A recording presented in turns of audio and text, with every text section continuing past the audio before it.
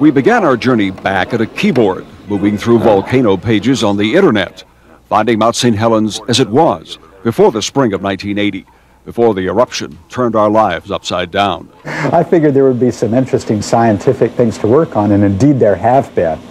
But this was a little more than I bargained for.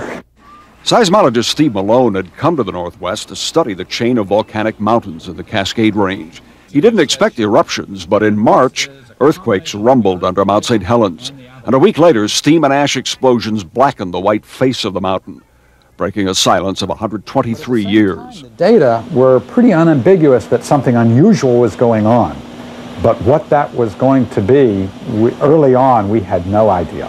But they knew enough to get people out of the volcano zone, to cut off access to the mountain. Even Forest Service workers pulled out.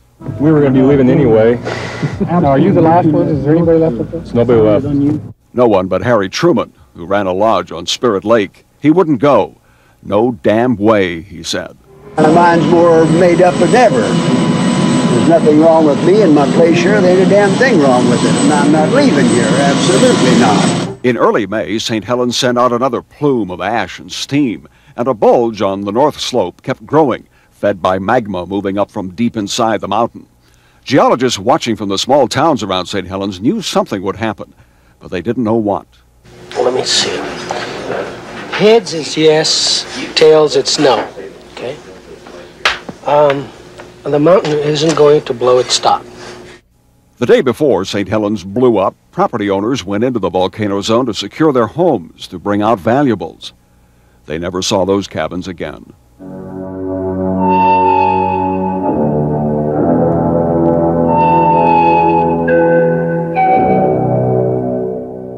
8:32 Sunday morning, 15 years ago. The eruption no one had imagined. It blew out enough ash to cover a football field 150 miles deep, blackening the town of Yakima at midday. 4 billion feet of timber went down, enough to build 150,000 homes. Almost a cubic mile of debris and mud crashed into the river valleys, wiping out 200 homes on 185 miles of roads and bridges. The old charts still show the earthquake seismologists believe set it all off that morning. The quake broke up that bulge and released the pressure building up below. We sort of feel it's the old proverbial straw that broke the camel's back. Finally, one more earthquake occurred, and it was become so unstable that this earthquake just set it all off. Before and after. Even 15 years later, these pictures are powerful reminders of the danger still buried in these mountains. One quiet morning, Harry Truman's Spirit Lake simply vanished.